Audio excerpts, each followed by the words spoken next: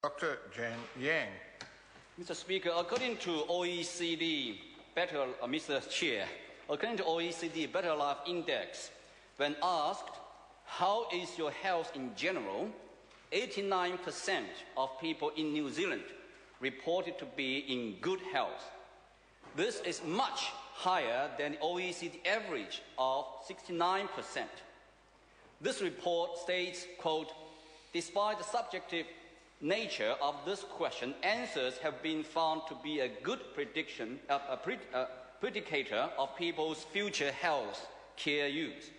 Now, Mr. Chair, the finding is not surprising at all. The fact is that while many developed countries around the world are freezing or even reducing health funding, National is investing an average of $500 million extra each year in public health services. So we are spending $14.7 billion on health in budget 2013, the most ever. We are making each dollar go further, delivering 1,000 more doctors and 2,000 more nurses with 1,000 fewer back office staff. Now, National has had 4 years of record increase in elective surgery. 35,000 more patients get elective treatment a year than under Labour. Patients who need radiation or chemotherapy treatment begin treatment within 4 weeks. Just last week, I visited a former colleague, who is recovering from her cancer treatment. She said she had received treatment without any delay. And also,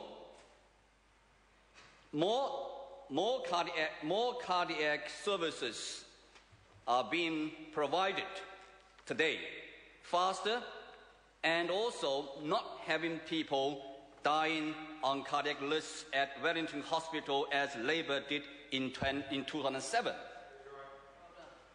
Other achievements under National include 94% of ED patients are seen within the next hour target.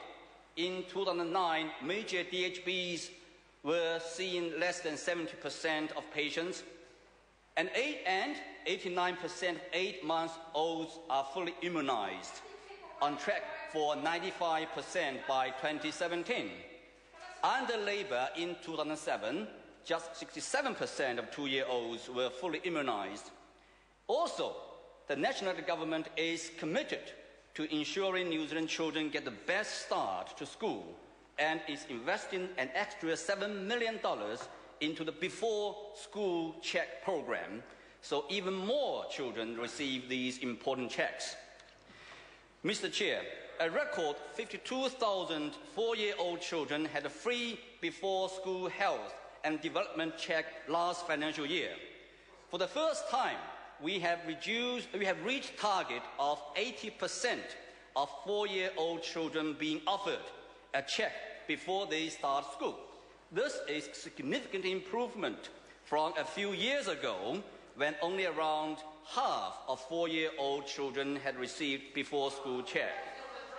And Mr. Chair, this year's budget includes a significant boost to funding in the areas of heart disease, obesity and diabetes, with a strong focus on prevention.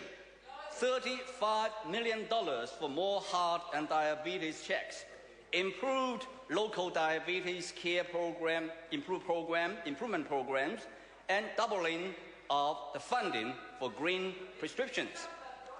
The government also continues to invest in expanding medical school places. Since National became the government, we have lifted the annual intake from 365 students to 505 students. Mr. Chair, in this year's budget, we continue to protect and grow the public health services. Prudent management of the health budget has allowed the government to invest in more new initiatives and the changing need of our population. Mr. Chair, I'd like to take this opportunity to congratulate and to thank our most capable Health Minister, the Honourable Tony Ryle. Thank you, Mr. Chair.